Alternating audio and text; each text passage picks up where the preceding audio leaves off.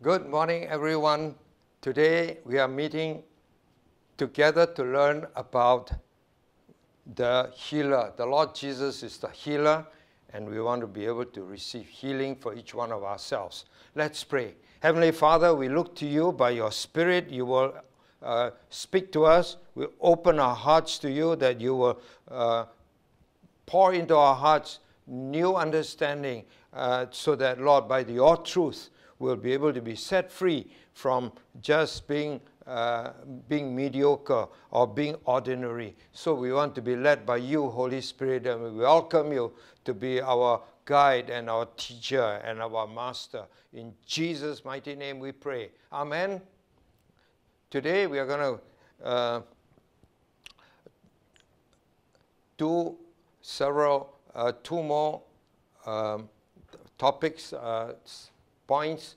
Last week we have already covered the first three, and I'll do a quick summary. But going back to 3 weeks ago, we talked about the spiritual roots of diseases, and it's for you to review that. We will not review that lesson, but it's very important to know that majority of diseases have spiritual roots. That means to say there are strongholds in our lives that control us, bind us, and cause diseases to spread and cause it to get worse and worse. And diseases like rheumatoid arthritis, or even diabetes, or diseases that doctors classified as syndromes, all of these have spiritual roots. And therefore, just medication may not solve the problem. We have to look into the realm of the Spirit. And the Bible gives us insights as to what this is all about. Just to do a quick review from last week, we talked about the first 3 points. First, acknowledge. There are things that we need to know and acknowledge. Truth need to be acknowledged, because without certain knowledge, we cannot have victory. We will not be able to have victory over for our healing. What are some of the key knowledge you need to know? Well, first of all, that God has power to heal, and that God in Christ Jesus is a healer. In fact, his name is called Jehovah Rapha, the Jehovah, the Lord heals. That's what the Word of God declares. And we know, secondly, that God is willing. In fact, the word that we talked about last week was that when a leper came to Jesus and asked, Lord, I know that you can heal my disease, but will you, if you're willing, Lord? And what was the answer by Jesus? I am willing. I am willing. I am is the name of God, and willing is Jesus' answer. In fact, throughout the Bible, there's never been a time when those who seek the Lord for healing that God didn't heal. Or people like the time of Jesus, that everyone who came to Jesus, Jesus never once said, I'm not going to heal you. In fact, there's a new verse. There's a verse in the letter of the epistle, the third epistle of John, in which John wrote these words on behalf of God. I pray that you will prosper in your health. Now, the word pray that is translated in the New King James is actually the word I wish. The original Greek is, I wish you to prosper, especially in your health and in your soul. So, prospering in our soul and in our health is something God wished for us. Wish here simply means yearns, desire, and this is the heart of God. God does not wish for us to be sick. Some people say God will punish you with sickness. Well, that's not the way God does. It's always sickness comes from the devil. Jesus is a healer. So if you know this, then this, based on God's promises, we'll be able to come and receive healing. That's the second thing we talked about last week, is that this power for healing has been dedicated to us. Now, I'd like for us to read together the book of Luke, the Gospel of Luke chapter 10. That's the verse for today. 10:19. 10:19. This is a scripture that Jesus spoke when the 70 believers were sent out to preach and to heal the sick, and they have come back reporting success, that people are being healed, that demons are being cast out, and they were able to succeed. And so when they came back, they were so happy when they reported back. And this is what Jesus declared. It is for all believers. So verse 19 is what Jesus said. I'd like you to turn to it. Luke 10:19 says, "Behold, I have given you the authority to trample on serpents and scorpions, and over all the power of the enemy, and nothing shall by any means hurt you." Now, this is delegation, the power given to us. But I'd like you to analyze three key elements here, in fact, in this verse. It begins with the word behold. Now, behold here is, in English language, we call in the imperative mode. This is something that Jesus commands all believers to do. All right? So this word behold doesn't mean if you like to. No, it's a command. The behold here means see with understanding. See with perception of what is really going on. That's this particular word, see or behold.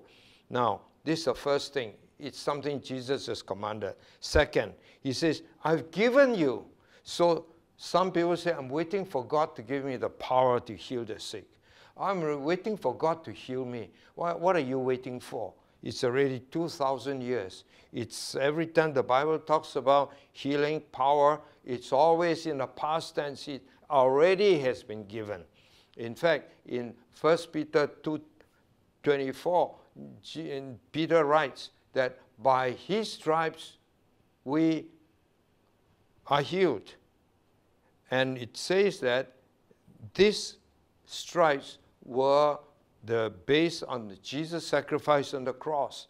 It has already been done. So it's always by his stripes we are healed. When did Jesus sustain those stripes and the punishment and for our healing? This was done 2,000 years ago. All right. This is what we said, part of God's redemption plan, to redeem us, to buy us back. And that includes health and freedom from diseases and healing. Now, that's the first thing. Behold. And then it says, I have not only given you, but given you what? What has Jesus given us? It says authority. Authority means his authority. Jesus says, all authority in heaven and earth is now in my hands. Now I give it to you. I've given it to you. You are, as long as you are a believer, you follow, you come by faith, I give it to you. But what is this power for? It says to trample on serpents and scorpions. Now, serpents and scorpions are just biblical metaphors to describe spiritual forces of darkness, spirits, evil spirits, demons. These are the different venomous creatures in the realm of the spirit. They are cruel. The enemy is called Satan himself. So his assistants are sometimes called serpents and scorpions because they are very venomous creatures. They are there to poison. Now it says to trample. What is the meaning of to trample? What is this authority for? To trample on spirit forces of darkness. Trample simply means to put them under our feet. That means the authority is given to you to step on your enemies, spiritual enemies, demonic enemies. To step on something is to have victory over, to to have control over, to win over. That means when something is under your feet, the biblical metaphor is that you are in the upper hand. That's what it means. That's the amount of authority you have. And then how much power is this? Well, it not only gives you power to trample over the enemy, but it also gives you power over all the power. Can you notice this verse? All the power of the devil. All.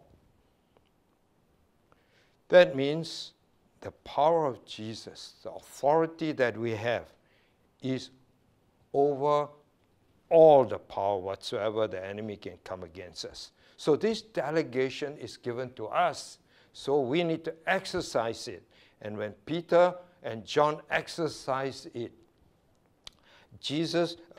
when Peter and John was in the book of Acts on the way to the place for prayer, he met this beggar that's on the doorway, gateway, and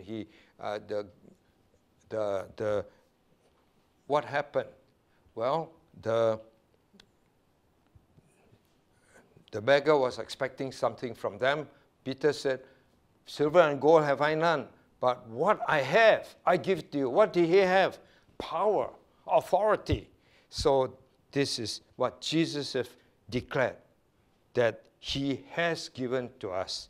Therefore, we need to take hold of it, hold fast to it, make use of it. That's why many Christians fail to make use of it. They don't know this particular promise. And on the basis of this promise, we can actually have faith. Then the third thing is that we learned last week, we do receive healing. We declare healing by activating our voice command. We need to speak it. Speak to the demon, command the demon, or command the sickness to depart, just as Jesus did when he spoke to this fever, high fever that was in Peter's mother-in-law. And she was having such a high fever. They were desperate. They came to Jesus and asked for him to help. And what did he do? He just rebuked the fever. He rebuked the fever and it was gone. So we need to speak it by faith. So these are three things we covered last week. Today we want to talk about received. Healing is received by faith. Now, I'd like to introduce you to four things in how to receive. I would call it, first of all, you need to hear. Faith comes by hearing. You need to hear. So here, first of all, you have to hear God's promise, God's word. All right? So some people say, you know, sometimes I find it, oh, this is too wonderful. I've never experienced it before. So I sometimes wonder whether this is really the case. But we need to hear the voice of God. What is the voice of God? It is in the Word. Whatever God promised. Sometimes we say, well, I don't feel it. No, we have to hear, we have to listen not to what we feel, but to what God has spoken. And this is where faith comes in. And so faith requires us to hear. And then we need to secondly act. What is this?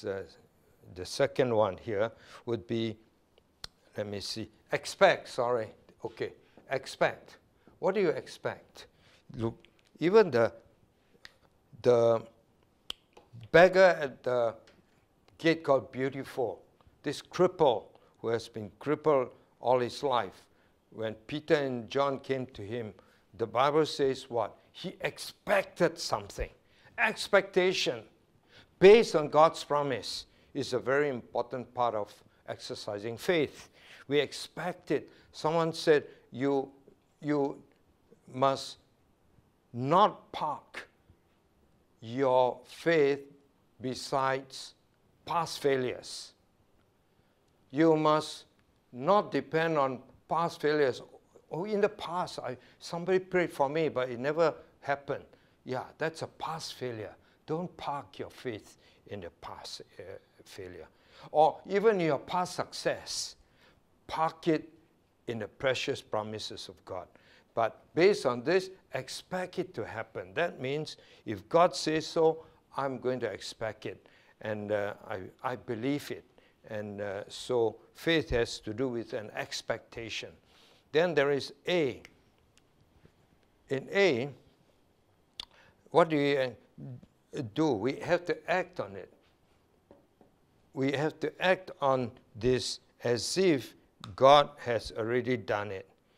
We have to exercise faith by acting on it. Someone said, action is faith. If you didn't act on it, it is not faith at all. So if you have been prayed for, you act on it as if you have received healing, although it is not happened in the physical realm, but we say, if you accept it in your spirit man has already been activated, it will sooner or later appear in the visible realm, in the body. And fourthly, we have got resist. Now, this is a very important word, resist. What is to do? Resist the devil. Now, this is a problem with many of us. We often listen to voices that does not come from the Lord. You see, one of the most common things that people often hear is words like, after being prayed for, what do people say? I often hear people saying, oh, it didn't work. I was prayed for, but it didn't work. It doesn't work. Only the Spirit of God will work when we resist the devil. The devil tells us, see, you have been prayed for, but there's no visible sign. Yet, what are we supposed to do? Act according to faith in God's promise. But there's a common phrase that some people often, who didn't get healed, often say, actually they are echoing the voice of the devil.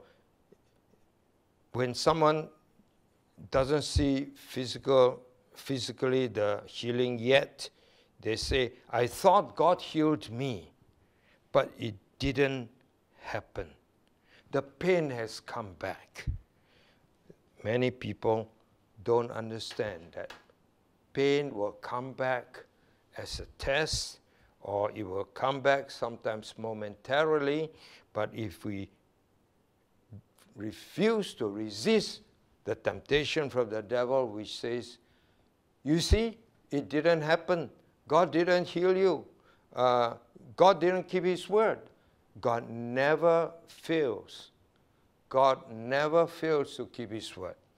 And so, how do you resist the devil? Well, just tell him, devil, enemy, get lost, depart from me.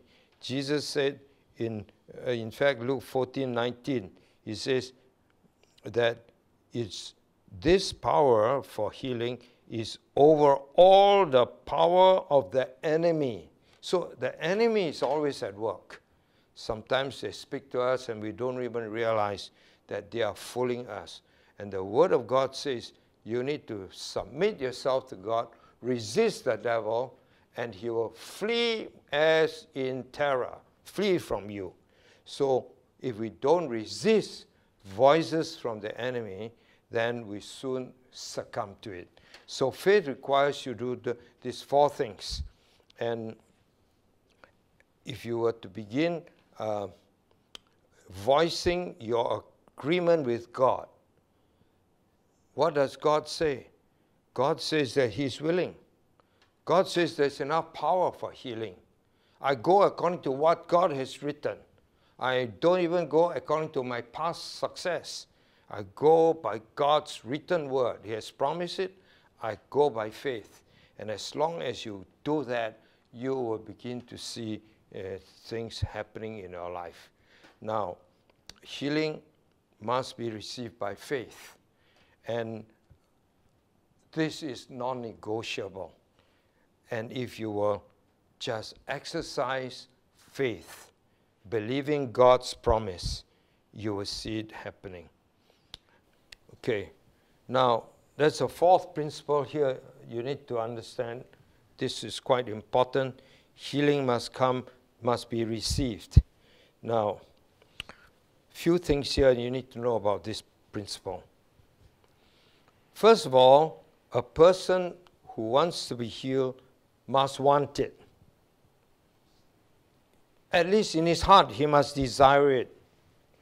One of the things that the Holy Spirit respects is our rights of choice. He will never force healing on anybody who don't want it. There are those who, you'd be surprised that there are some people who don't want it. Fear, maybe. Fear of conflict of different spirits. That's because they are not willing to put their faith in Jesus. God's basic, unnegotiable requirement is that we trust by faith. Now, what is faith? Faith is believing what God said. Hebrews 11:2 says, that defines faith is a substance hoped for. It's something you look forward to. It doesn't happen. And the evidence is not seen. Evidence not yet seen. Now, a lot of people confuse this idea of faith. Let me explain it. There was a lady who came to, minister who came to this pastor Hagin, Kenneth Hagin, one day, and she has been prayed for 3 times by Hagin. Hagin is one of the most anointed in bringing healing. Now, 3 times she prayed for her, and so he kept asking God, what's going on here? But he said, I heard nothing. God wasn't telling me anything. And later on, Hagin got a word from the Lord. Ask her, do you believe?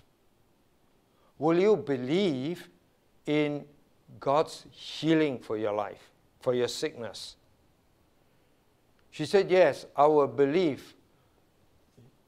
Hagin asked her, when will you believe? She said, I will believe when I'm healed. Take note of this. Try and follow my argument here.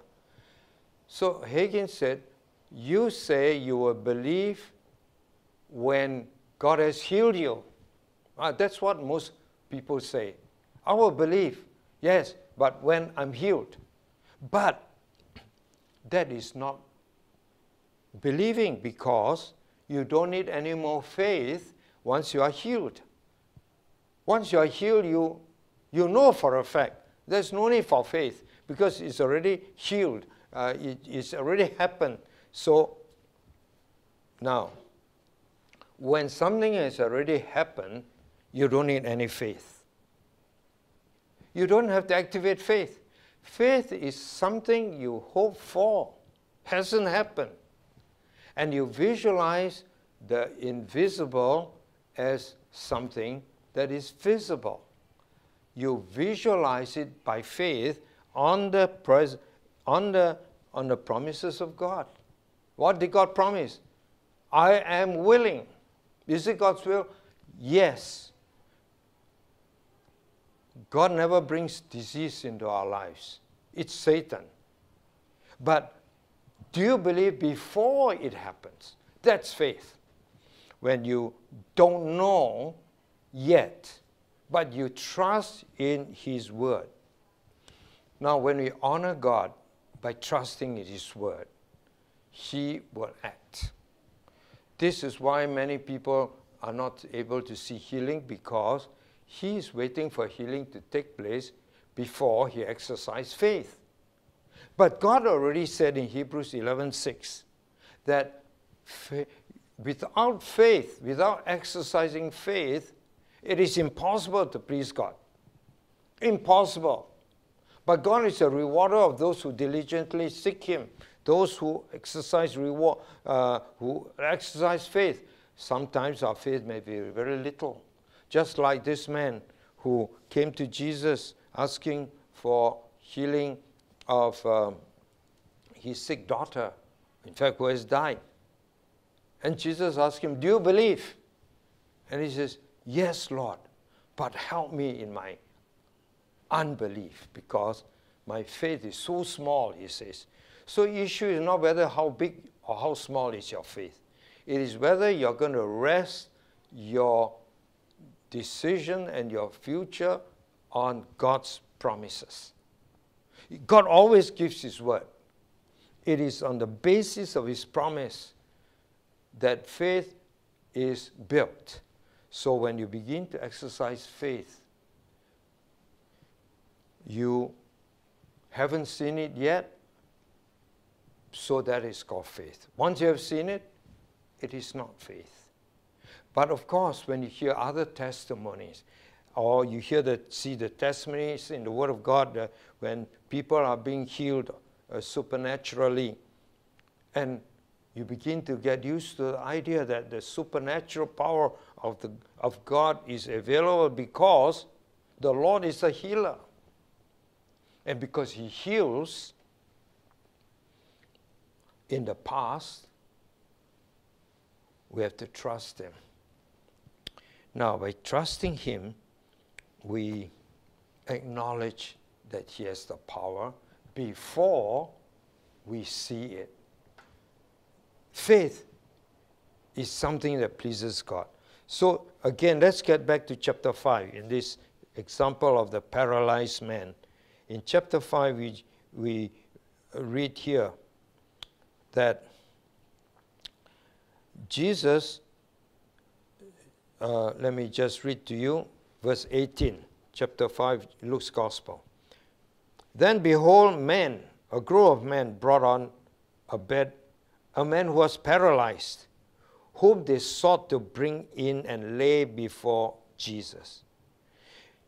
And when they could not find how they might bring him in because of the crowd, they went up on the rooftop and let him down through his bed, through the tiling into the midst before Jesus.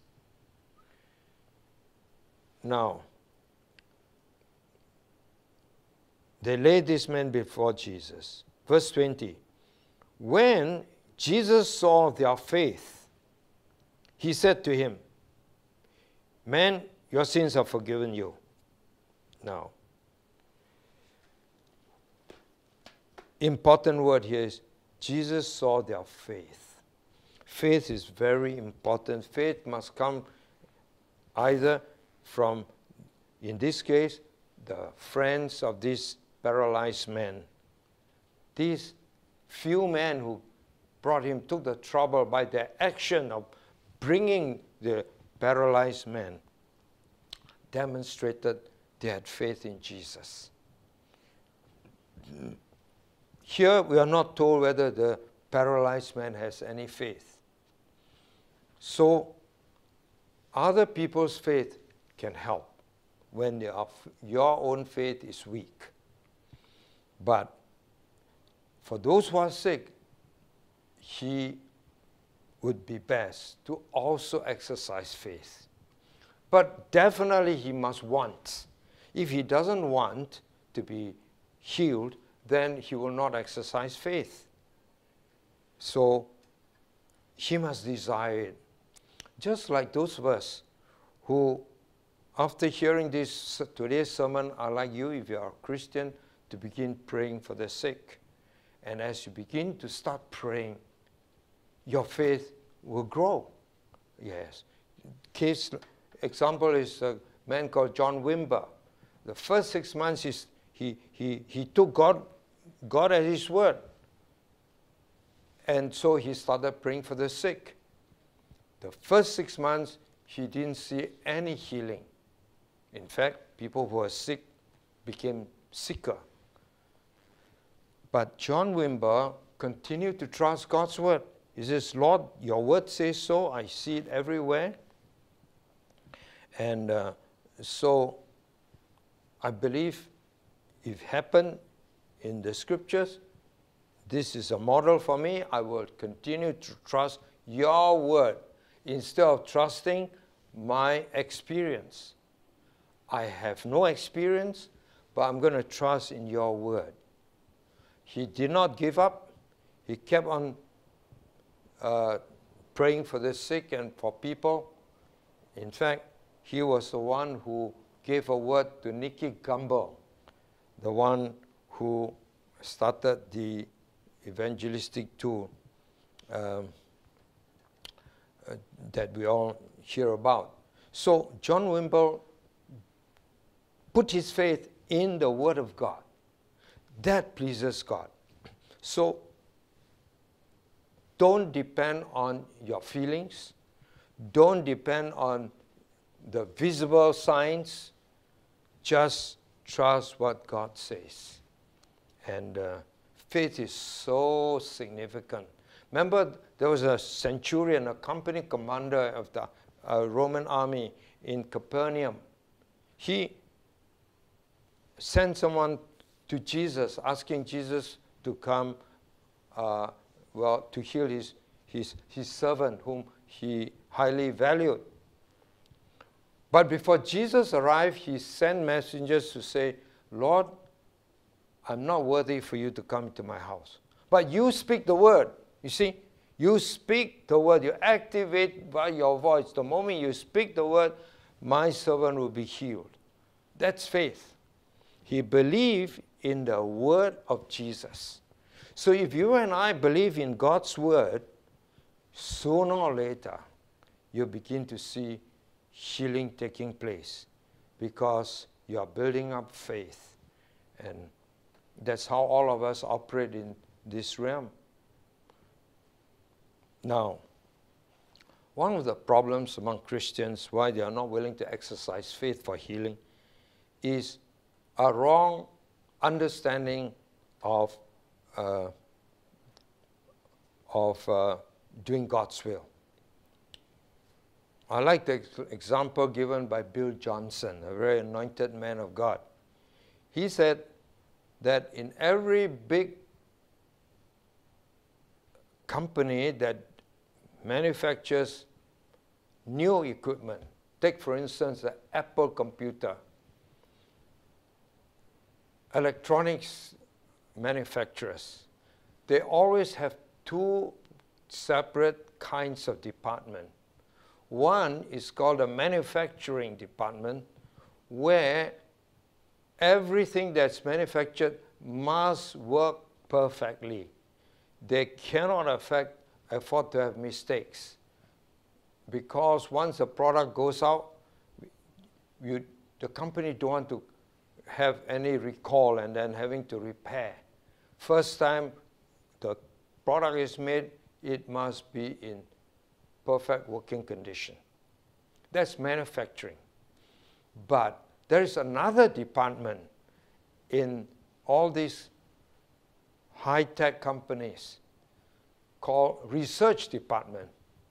In the research department, they would be trying out new things, and obviously they will find many ways of doing it which will not work. So they have to take risks. They'll make mistakes. So these two have got different objectives. The manufacturing department cannot afford to have mistakes.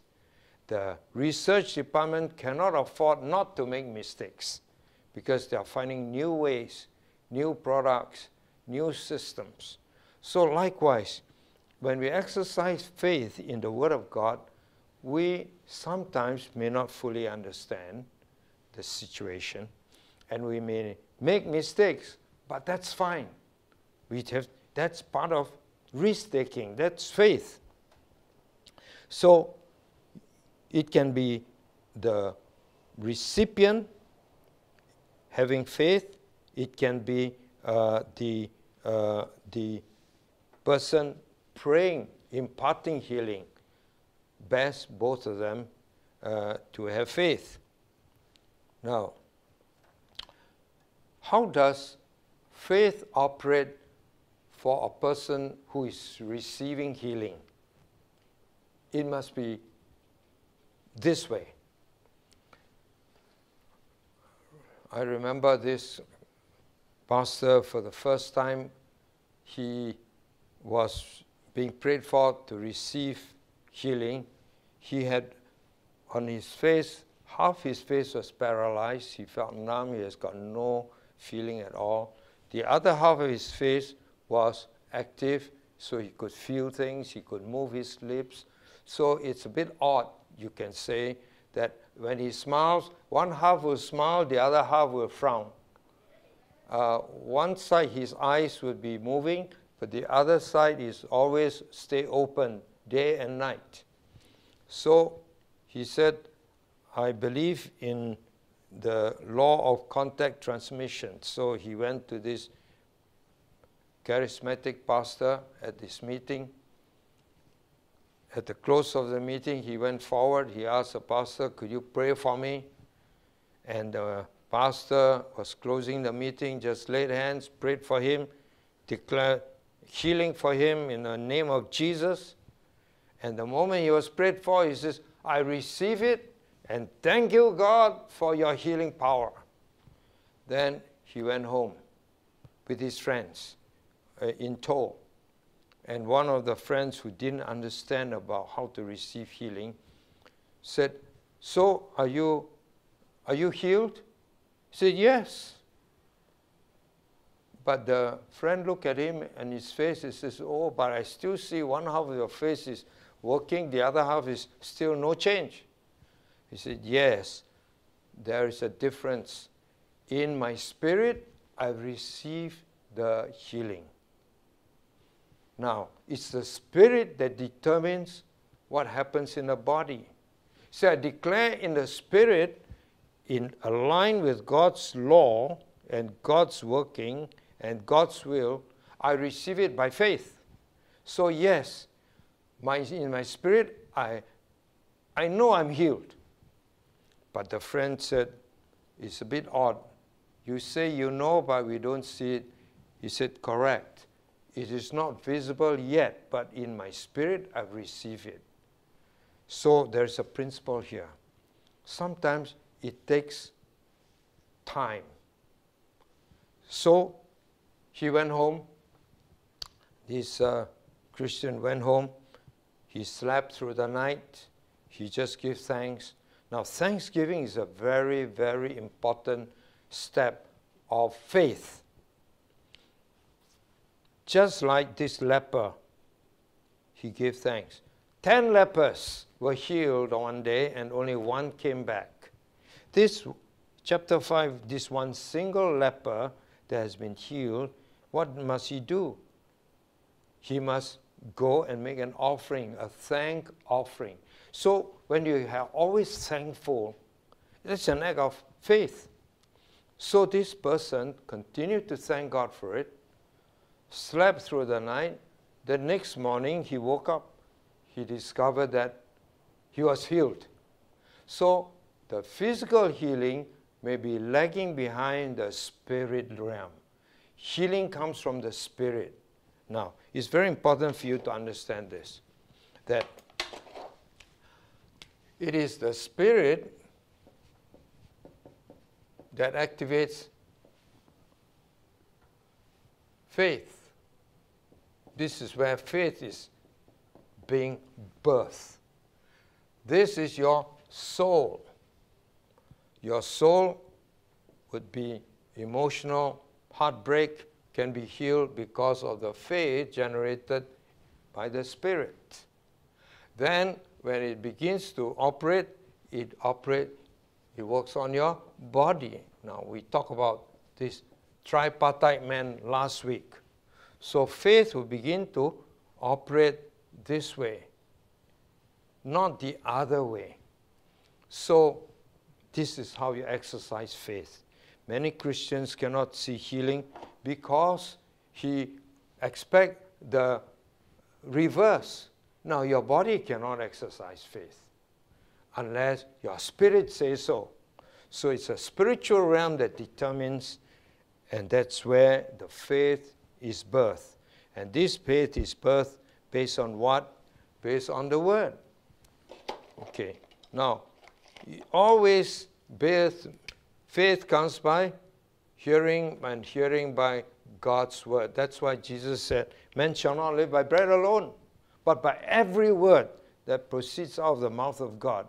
Why? Because the Word of God is powerful, sharper than any two-edged sword, and is able to discern difference between soul and spirit, and is effective, is powerful for healing. So we base on God's Word. That's where the healing takes place. Lastly, by the way, there's one more thing I need you to know about this faith. Now, you need to know that when there's faith, there is one important ingredient that comes into your life. It manifested by obedience. Obedience. Obedience, you obey God's instruction. Now, let me highlight this point. This is a very important principle. In the ancient times, when Jesus recalled in this passage, in chapter 4, let me just read to you what Jesus said. Jesus said, after reading his mission about healing the brokenhearted, proclaiming liberty to the captives, and recovery of sight to the blind, then he says this, today this scripture is fulfilled in your hearing. Then he goes on to say, but he said to them, you will surely say this proverb to me, physician, heal yourself. Whatever you have heard done in Capernaum, where the Lord of miracles, do also here in your country. You will instruct me, Jesus said. Now Jesus in Nazareth, he's saying, you people in Nazareth will tell me to do the same miracles I did in Capernaum. But assuredly I say to you, Jesus said, no prophet is accepted in his own country. See, when there's no respect for God and the prophet, the healing cannot take place. There's disobedience in attitude. Verse 25, but I tell you truly, many widows were in Israel in the days of Elijah, when the heaven was shut up 3.5 years, and there was great famine throughout all the land. But to none of them was Elijah sent except to Zarephath, in the region of Sidon, to a woman who was a widow. So Elijah went to a foreign country, not to Israel, to bring resource because her food didn't run out. He did a miracle there. Verse 27, and many lepers were in Israel in the time of Elisha, the prophet, and none of them was cleansed except Naaman the Syrian. Now, take note. Naaman was a Syrian general. He was the only one being healed. There are many, many in Israel, not a single one of them was healed. Why? Because they did not honor the healer. Jesus is a healer, but they have no respect for the prophet bringing the healing. So there's an attitude problem, so no miracle happened. Even in Nazareth, no miracle happened. Jesus could not do any miracle because there's no honor for the prophet. But the second thing here is this. Naaman, when he came to Prophet Elisha, what did Elisha tell him to do? 3 things. He said, firstly, you go yourself to a specific place called a river in Israel. Now, this Naaman didn't like the rivers of Israel because they are so much dirtier, smaller. He's got much nicer rivers back home in Syria. But he initially didn't want to go until one of his servants told him, General, sir, you are willing to do anything. Why can't you just take this instruction and obey? And then, second, Naaman must go to the river and dip himself a specific number of times, 7 times. So if he gone there and he dipped himself 6 times, do you think he'll be healed? Of course not. So you may think, well, what's the difference between 6 times and 7 times? It makes the difference of whether you're going to get healed or not healed. So it's very important that when God gives an instruction, we obey. So this man, in fact, remember another time when Jesus spoke to 10 lepers came to Jesus. And what did Jesus do? Jesus didn't heal a single of them, one of them instantaneously. He told his 10 lepers, go make your way to the priest. Go to the temple, make an offering. Show yourself to the priest. You must go. That's all Jesus told them. And as they went, along the way, they all got healed. Now, let me ask you, if they went halfway, will they get healed? Or they refuse to go when they will say, look, we asked you to heal us and now you tell us to go somewhere else. It's so troublesome. That's why it's important to know that obedience is necessary as an act of faith. All right. Then lastly, kept. I just want to say that we keep the anointing of healing by what? Sanctification. That means we live a life in agreement with God. We walk also in obedience like just now, but I live a life that is set apart, meaning to say, in every man's heart there is a throne. And Jesus needs to be enthroned to keep it. A person may not need to be a believer in Jesus. He need not be a Christian in order to receive healing. But the moment he has received healing, he should, as early as possible, link up with relationship with Jesus and enthrone Jesus in your life as king. Why must you enthrone Jesus? Now, we know the teaching of Jesus regarding the spiritual realm. And let me explain this in a picture. Jesus was explaining how spiritual forces impact our lives. And Jesus said that in our heart, every one of us, I'm not talking about the muscle in your chest. I'm talking about the heart, the soul of your life.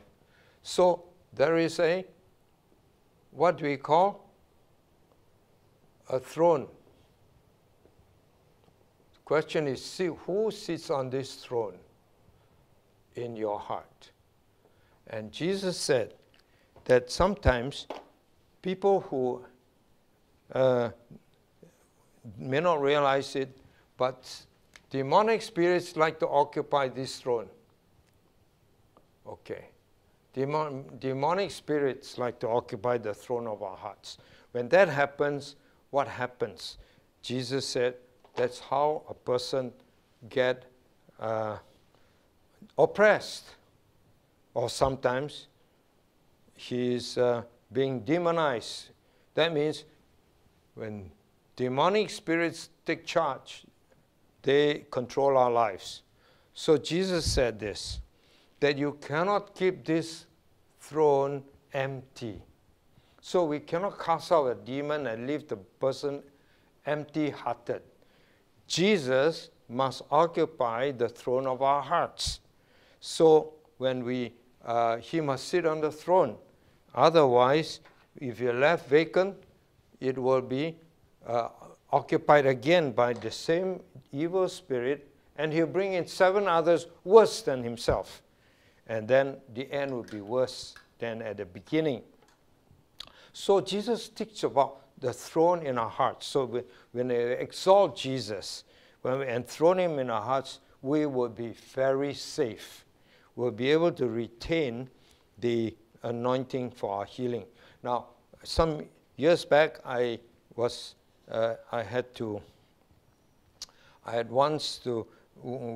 with another elder to pray for someone who was demonized. This man, at exactly 8 p.m., he would,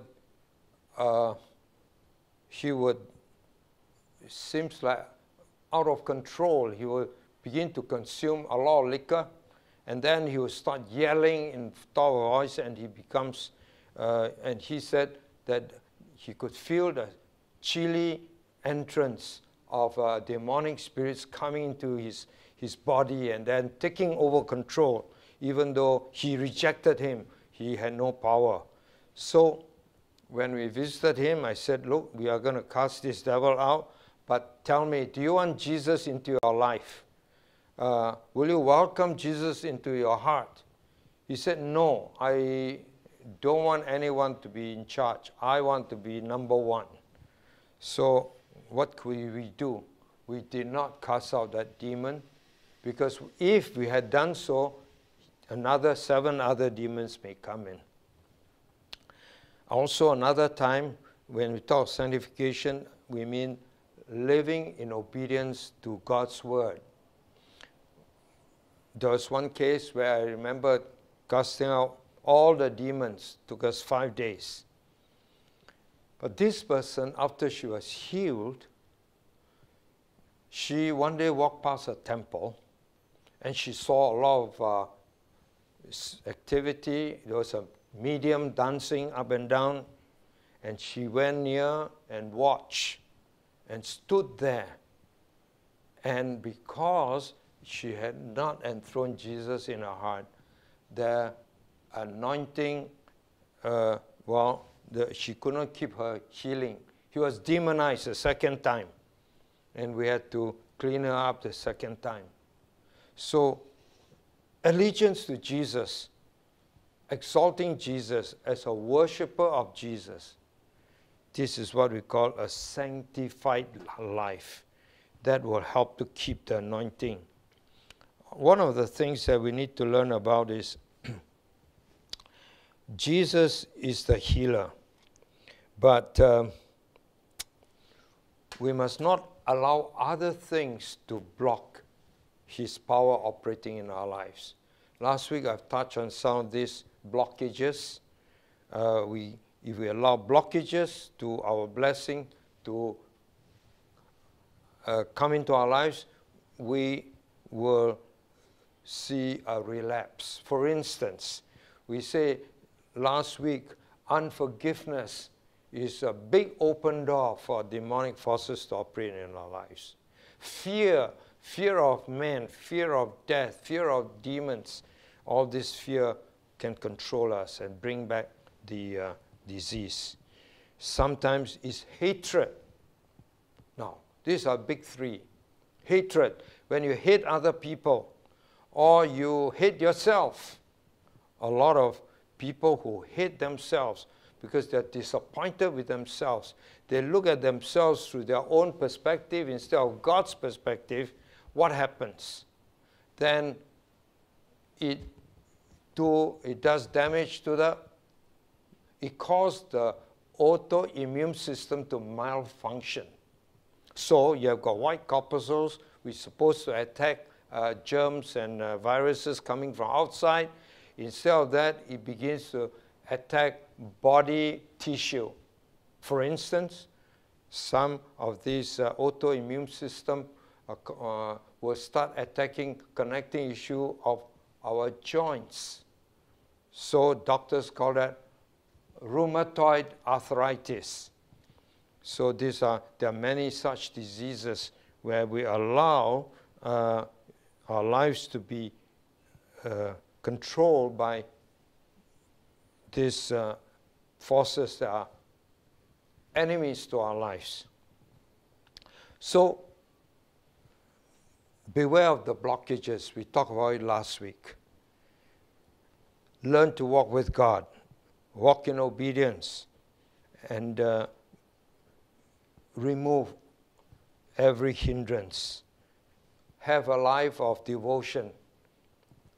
Be a true worshiper of Jesus. Enthrone him, and you'll find that he will protect you.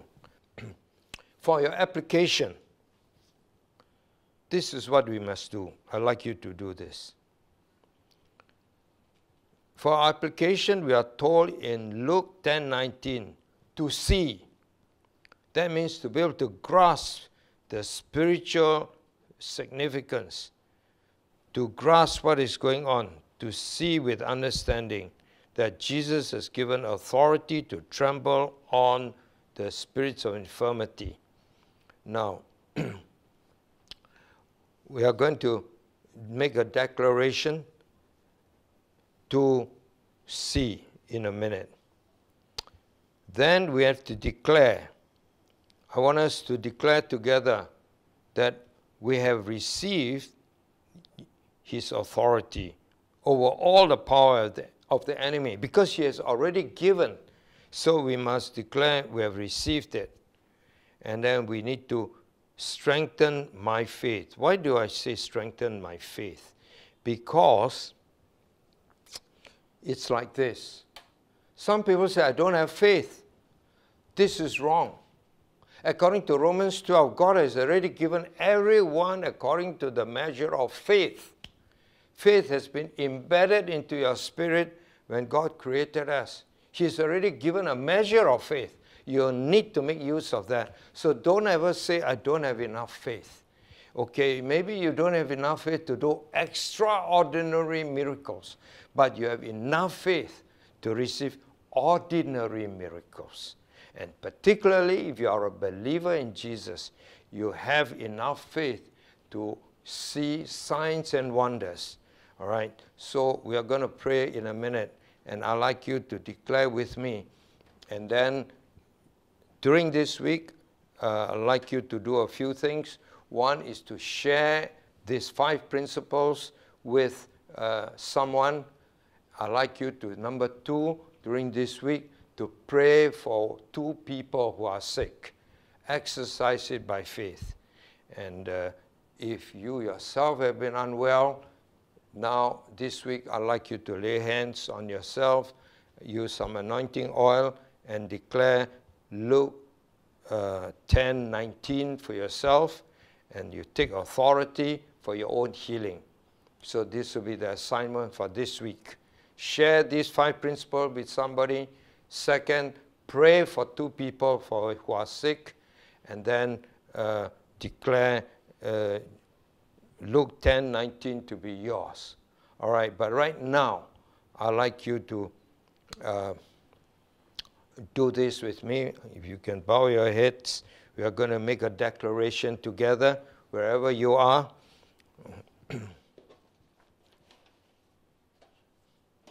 Just follow me. In Jesus' name, I declare what Jesus has promised, that I now see that he has given me authority.